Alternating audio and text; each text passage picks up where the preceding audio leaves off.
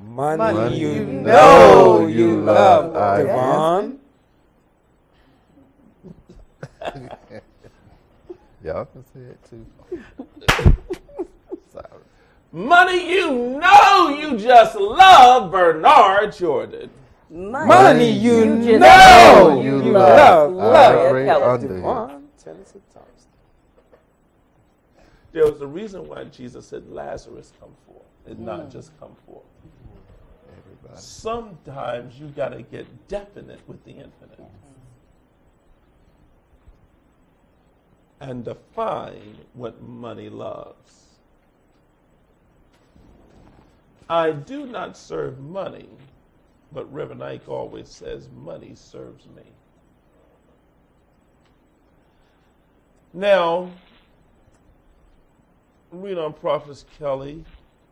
Because money is energy, it must flow freely. See, there must be a flow. If there's not a flow, you abuse the purpose of money, which is currency.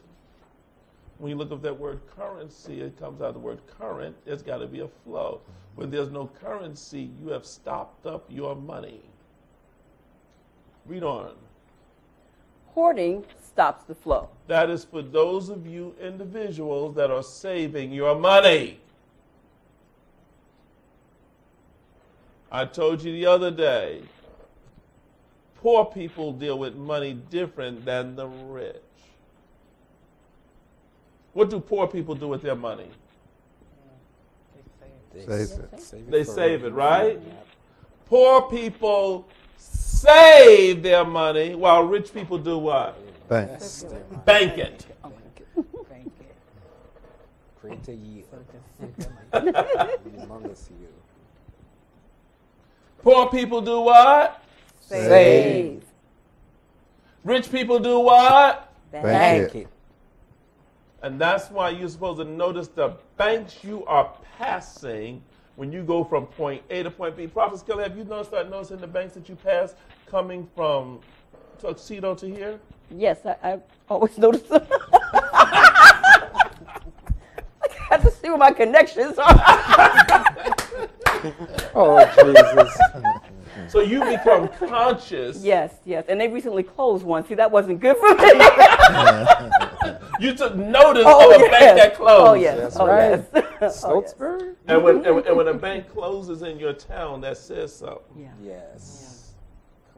Someone was not alert. Ooh. Wow. See, poor people save their money. Rich people bank. See, you should never drive by a bank unconsciously. Because if you drive by a bank and you're unconscious of the bank, you'll step over the sacks of money that is sitting in your feet all the time. Jesus. You got to respect money for money to respect you. Yes.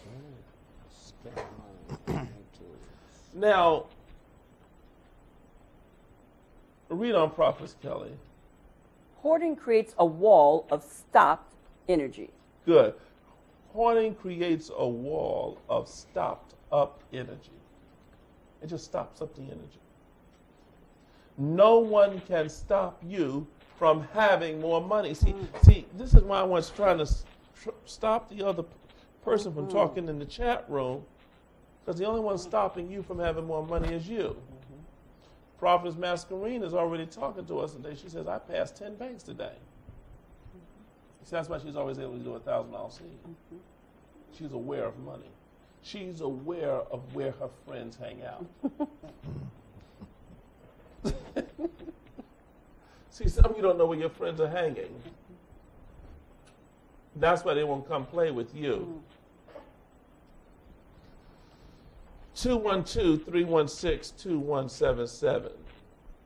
Terry Lynn said, what does Terry Lynn says in the chat room, Prophet Kelly? So hoarding causes constipated money. Yeah. Oh, Jesus. That's right. And that's what people say, I don't have. I can't.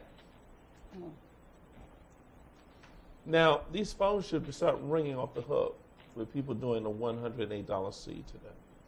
Because when I give you this mystic secret, you're going to understand how valuable or the miracle your 108 is getting ready to create. Now, Reverend Ike also taught me that money is a state of mind. He's taught me money is a mood, a thought, an attitude, an idea.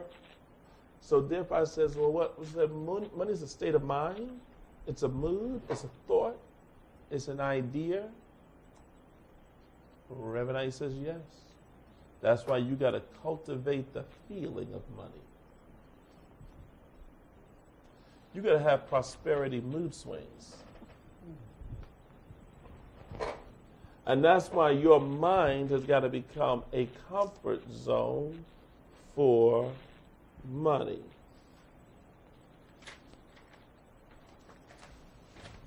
So you got to become conscious of banks. Now, Reverend Ike was a big tither. He would tithe the first Sunday of the year for the entire year. He didn't just do it week to week. He says, in the beginning of the year, I tithe the income I know that I'm going to get. So I started at the beginning of the year to start doing $50,000 at the beginning of the year. I started tithing in advance. So everything I give throughout the year, Prophet Underhill, is all offering. Because seeding don't start until you give beyond 10%. Offering starts beyond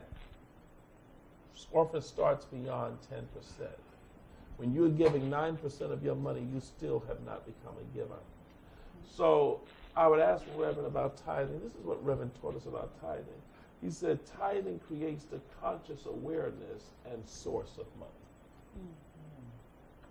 When you tithe, it creates not only the conscious awareness, but it lets you know that you're returning the money back to the source. Wow. That's why you bring it into spiritual places and churches and congregations. And you don't want to sow your money in a church that is preaching poverty or lack or saying money is no good. Mm-hmm. That's why you got to watch what ground you sow your friends in. There's got to be a healthy, prosperous ministry. That's what you need to sow into. Not something failing. Notice the prophet Elijah did not go to the widow woman at Zarephath and say, ma'am, this is my magazine. I'm the prophet Elijah. This is the bird over here that was feeding me that has died. Over here is the brook that God set me by. The name of it is right there, Kieran. It has run dry. Flip it over. If you don't give to that, this prophet will not live. And the birds are dying all around us. Can you help? No. He didn't go, he didn't go there with that. He went to the widow woman at Zarephath, showing her the potential of what kind of world her seed is ready to create. Money is the power to create.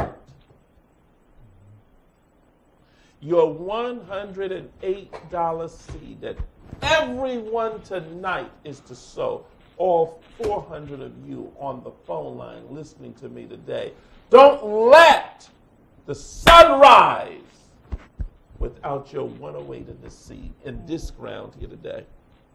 Don't let the sun come up. Some of you might need to get in your car. This may become a ritual for you. Put your sandals on, stick your brown feet in those sandals. And take your brown hands and reach over for the car keys. And just drive until you find you a Walmart, Target, Costco, Piggly Wiggly, wherever you're at in your neck of the woods. Neck of the woods. Thank you, Prophet Thompson.